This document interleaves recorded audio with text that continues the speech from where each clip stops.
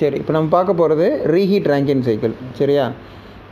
நான் ஏற்கனவே சொல்லியிருக்கேன், பிஃபோர் த டர்பைன் இந்த வாட் எவர் த ரேங்கின் எஃபிஷியன்சி, ரேங்கின் சைக்கிளில் ரேங்கின் எஃபிஷியன்சி எப்படி ஆக்ட் ஆனாலும் அந்த இடத்துல நடக்கிற ப்ராசஸ் வந்து எக்ஸ்பேன்ஷன் தான் ஃபர்ஸ்ட்டு நடக்கும்னு சொல்லியிருக்கேன். எந்த ஒரு ரேங்கின் சைக்கிள் டைப்ஸாக இருந்தாலும் சரி, first process will be expansion.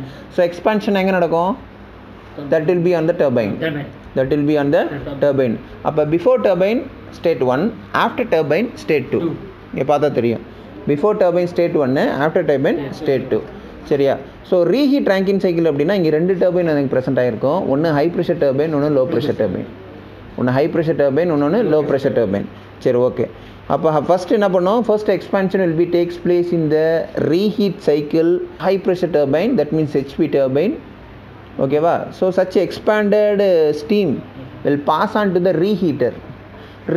Expanded steam, when the expanded steam pass on to the reheater na, again that the pressure and the temperature will be rising for the reheat cycle oda steam. புரியுதா சொல்கிறது? எப்போல்லாம் வந்து எனக்கு வந்து expansion நடக்குதோ, ஸ்டீமோட expansion நடக்குதோ, அப்போல்லாம் என்னோடய ஸ்டீம் வந்து டர்பைனை க்ராஸ் பண்ணிடுச்சு. டர்பைனில் ஸ்ட்ரைக் ஆகி என்ன பண்ணுது? ஹீட் எனர்ஜி வந்து மெக்கானிக்கல் எனர்ஜியாக கன்வெர்ட் பண்ணி மறுபடியும் எக்ஸ்பேண்டட் ஸ்டீம் வந்து டர்பைன்லேருந்து எக்ஸிட் ஆனிச்சு. யூஸ்வலாக நம்மளோட ரேங்கின் சைக்கிளில் எங்கே போகும்? நேராக ஸ்டீம் பவர் சைக்கிளில் யூஸ்வலாக எங்கே போகும்? Expanded steam will pass on to the condenser. So இங்கே நம்ம ரீஹீட் சைக்கிள் படிக்கிறதுனால expanded steam will pass on to the reheater. Expanded steam will pass on to the reheater. So it will be reheated. The expanded steam is reheated so that the pressure and the temperature will be raised. Okay va?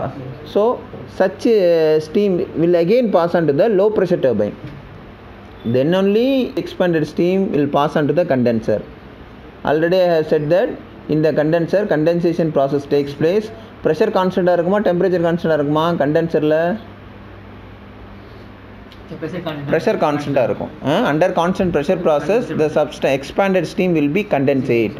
Under constant pressure process the expansion steam will be condensate.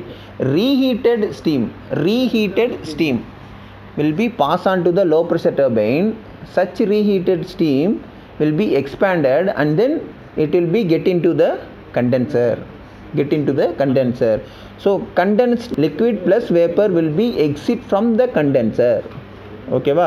It will be feed into the boiler with the help of the feed pump. Feed pump will be feed the liquid plus steam into the boiler. So this is a reheat cycle, reheat Rankine cycle, or it may be called as reheat cycle. Clear ah? Edu doubt illala? Right, okay.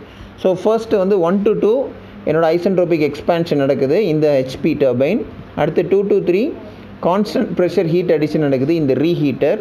So pressure is constant in the reheater as well as a condenser. Constant pressure process will be acts in the reheater as well as a condenser.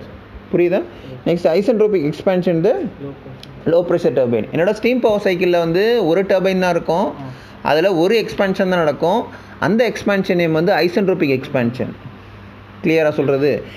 Reheat சைக்கிளில் okay 2 expansion நடக்கும். Because in the cycle there are 2 turbine. First turbine is HP turbine, that is high pressure turbine. Next one is low pressure turbine.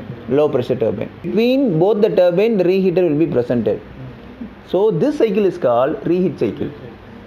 Between the both turbine reheater is present here. So this cycle is called reheat Rankine cycle, or it may be called as reheat cycle.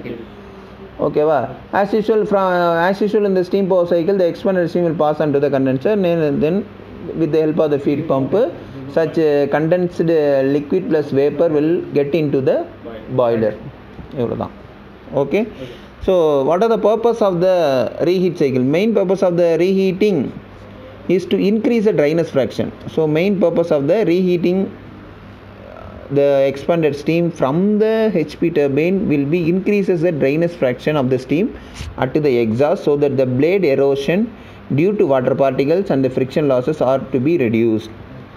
ஓகேவா sir? Expanded ஸ்டீமை ஏன் sir நம்ம மறுபடியும் வந்து condensate பண்ணுறோம், நேராக வந்து பாய்லருக்கு அனுப்பிடலாம்ல sir? அப்படி அனுப்பும்போது boiler will be get corroded. So அதான் சொல்கிறாங்க boilers blades are gets into erosion due to water particles. So water particles present inside the expanded steam. எப்போ வந்து என்னோட ஸ்டீமோட ப்ரெஷர் குறையுதோ என்ன ஸ்டீம் ஸ்ட்ரைக் ஆகும் டர்பைனில்? Super heated steam. ஸோ எப்போ என்னோட ஸ்டீமோட pressure குறையுதோ அப்போ அது என்ன ஆகிடும்?